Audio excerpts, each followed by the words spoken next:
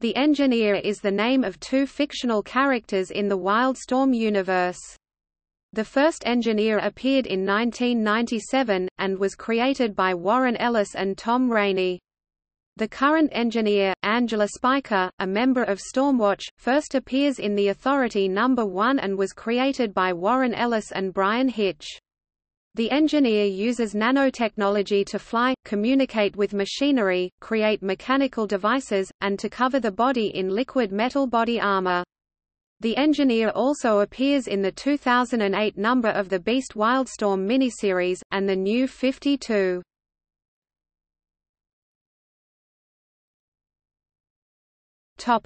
The first Engineer.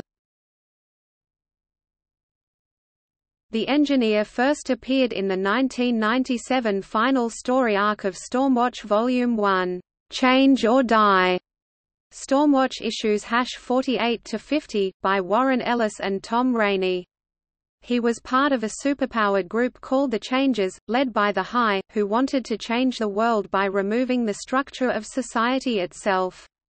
There would be no more laws, no authoritarian structures, no crime, and no war. The Engineer's role in this plan was to seed nanotechnological oases across the planet. These oases would serve as horns of plenty, providing every imaginable food, product, and tool anybody needed.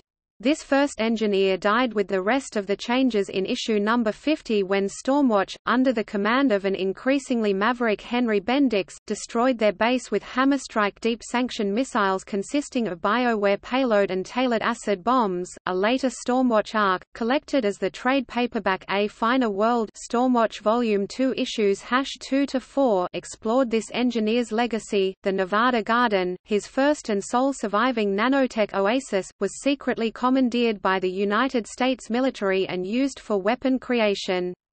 Apollo and the Midnighter destroyed the site on behalf of Stormwatch, and brought most of its nanotech trees into Stormwatch custody.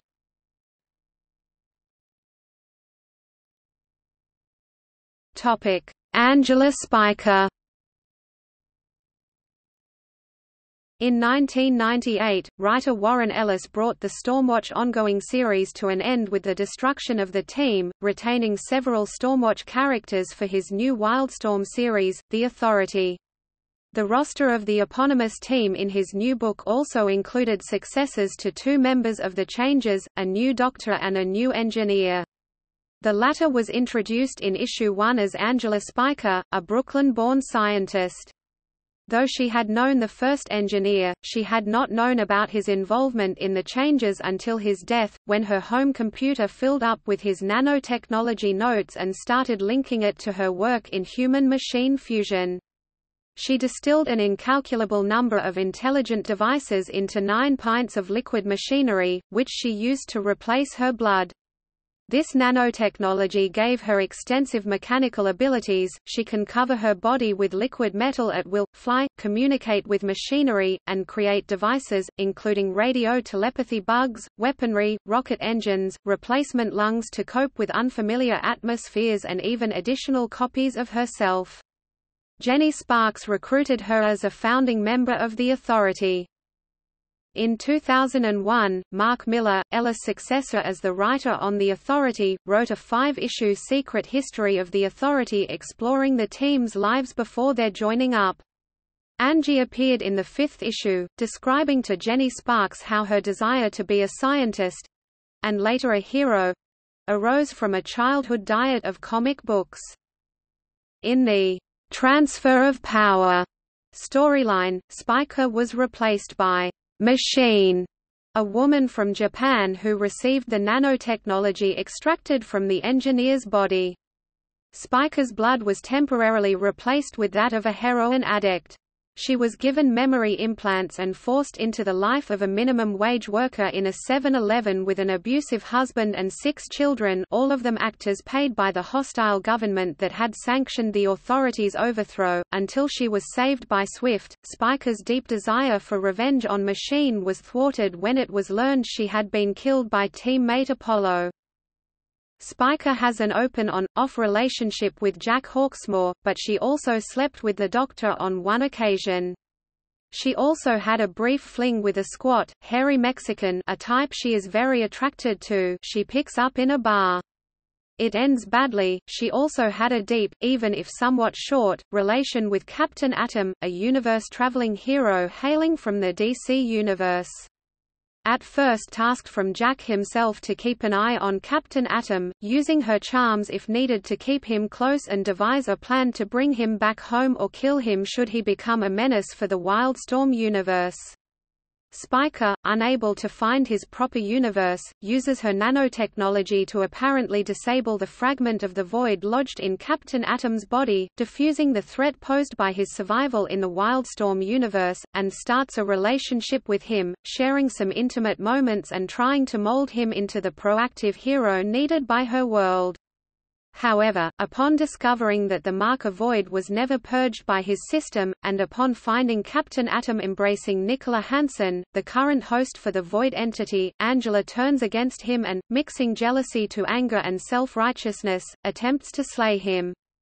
Captain Atom, still deeply in love with her, disables her powers, until Void is able to reboot the universe, leaving Angela no memories of the events surrounding the destruction and recreation of her world, and possibly, no memories about Nathaniel Adam. Spica was apparently sexually assaulted during her school-age years by a renegade doctor who traveled back in time while they were fighting.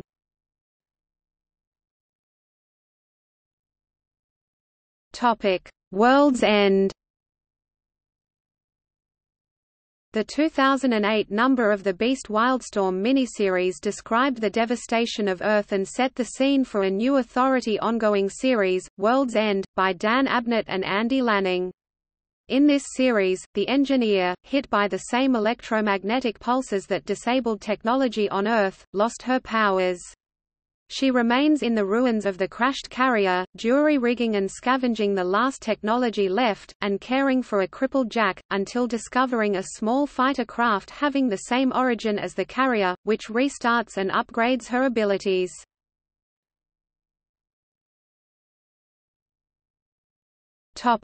The New 52. In September 2011, the New 52 rebooted DC's continuity, including a merging of characters from the Wildstorm universe.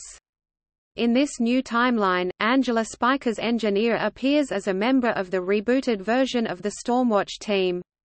In the new Stormwatch, the engineer is responsible for maintaining communications between members of the secretive organization as well as maintaining the Eye of the Storm, the Stormwatch space station headquarters that is described as existing in hyperspace.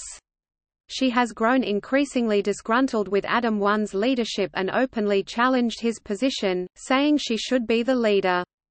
She finally took charge from him during a battle against an alien threat, thinking to herself that the team was falling apart but could be won again. She also has a close relationship with Harry Tanner, a comrade who had the power to convince anyone with his lies, which she believed she was taking into account. In reality, Harry backed her as a potential leader because he believed she could be manipulated. When Harry betrays the team, kidnapping the projectionist and devastating the Eye of the Storm, Angela takes leadership and leads Stormwatch into beating Harry to various caches of alien technology.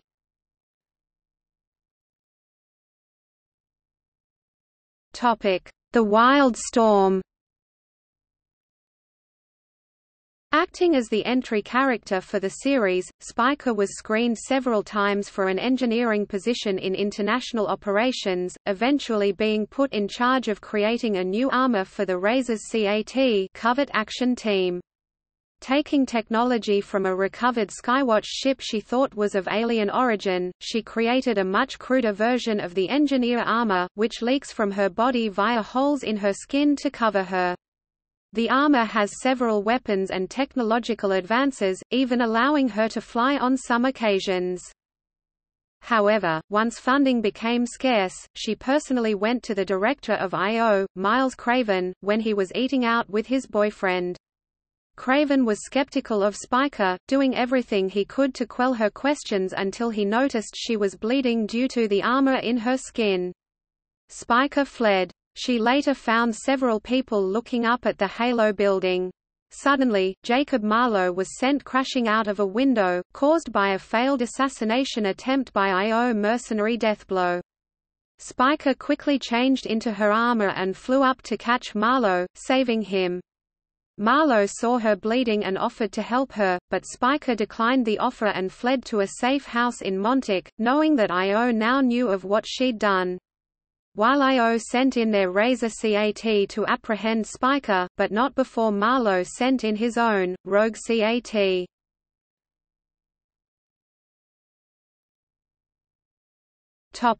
Background.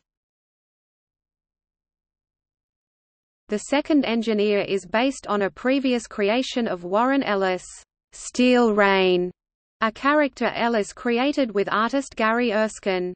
Steel Rain's first and only appearance was in Marvel Comics 2099 Unlimited No. 9, July, 1995.